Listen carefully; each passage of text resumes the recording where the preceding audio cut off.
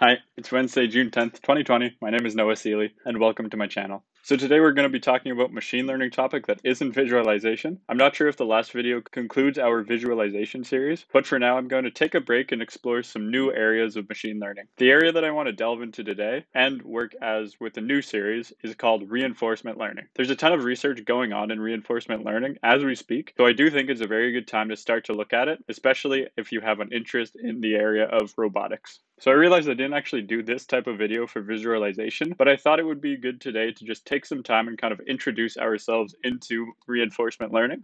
As I said, there's a ton of research and papers that I want to go over soon, but today I think it's a good idea that we just get into starting to understand and have a conversation about reinforcement learning. So I found a pretty good blog post by Chris Nicholson at pathmind.com that covers a really good intro to reinforcement learning. So I'm going to base my discussion on the topics discussed in this post. Of course, I won't be covering everything in that post in this video or as in depth at all. So if you want to check it out more after this video, I've linked this article in the description below. So without any further delay, let's go over some reinforcement learning. So the article starts off by discussing how reinforcement learning is revolutionizing modern AI, kind of in a similar way that the visualization models we looked at in previous videos were changing their specific realm of machine learning. Basically, reinforcement learning functions through movement and actions in a given environment and learns through feedback on those movements and actions. In its simplest form, it's kind of like training a dog. He gets a treat when he does something good and gets punished when he does something bad. Unlike your dog, though, reinforcement learning has so far reached massive heights, being able to maximize scores in games such as Dota 2, StarCraft,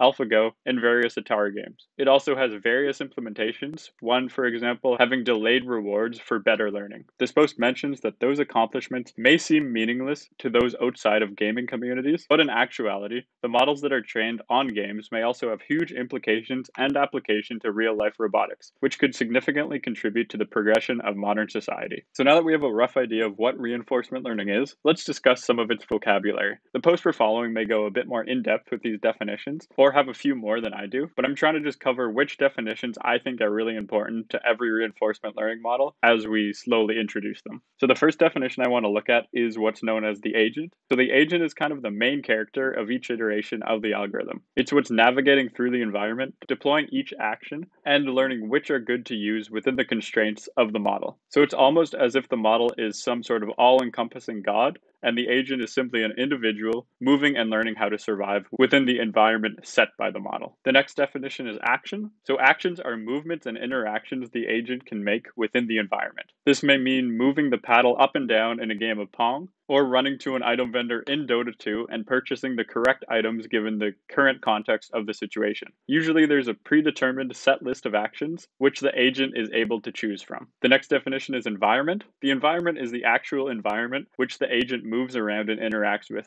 as we've mentioned before. The environment will typically take the agent and its actions in as an input and return a reward or punishment depending on the implementation of the given model. So after that comes state. The state is the current situation of the agent at that very moment. States can include the agent, their position in the environment, any rewards they have access to, and perhaps possible movements or actions that they can make. Usually, states and actions will be paired together in order to visualize which actions can change the current state and the state that will be the result of that action. And by result here, I mean its reward or punishment. So speaking of reward, that's the next definition. The reward is used to quantify the agent's performance during its specific run or iteration in its environment. For example, say you're running a reinforcement model in the game of Doom. Perhaps the agent is rewarded points when it kills an enemy or captures a specific objective. The significance of the reward and when it is rewarded is a hyperparameter of the model itself and may determine how the agent learns to navigate through its environment. An agent will commonly work towards using actions or movements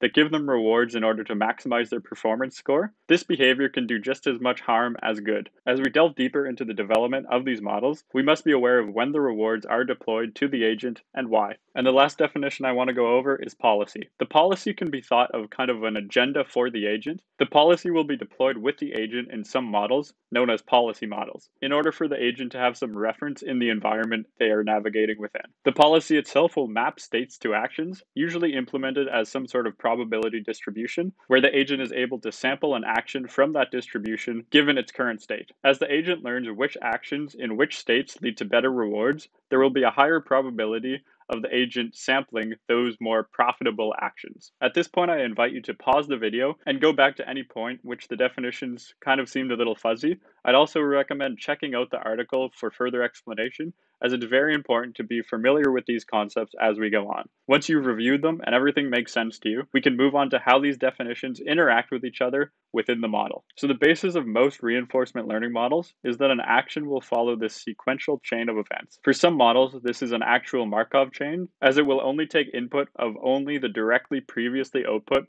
made by the model, but we'll see more of that later. The important takeaway here is that the agent will take an action and use that as input into the environment. The environment is usually a function that will return some sort of output back to the agent, depending on its input, that represents the reward and new state of the agent, dependent on its action. This algorithm will loop around and around until the game is over, regardless of if the agent won or lost. So now that we know the vocabulary and saw the algorithm, the whole point of reinforcement learning is to basically maximize that return from the environment function so that the reward is super high. So from that, we can kind of see how the agent will learn how to adjust its actions, perhaps sampled from a policy, depending on its environment, in order to maximize its reward. Really think about that and make sure you understand what it means, as I believe that's basically the essence of reinforcement learning. So there you have it. I think I'm going to stop the video there, as we've covered a lot today, and I think we've reached the objective of giving a very rough introduction to reinforcement learning based on that Pathmind post. Moving forward, I plan to show off a lot of reinforcement learning papers and research that's been going on to help us learn a lot more about this topic. I may even make another video finishing off what's left in the post that we reviewed today.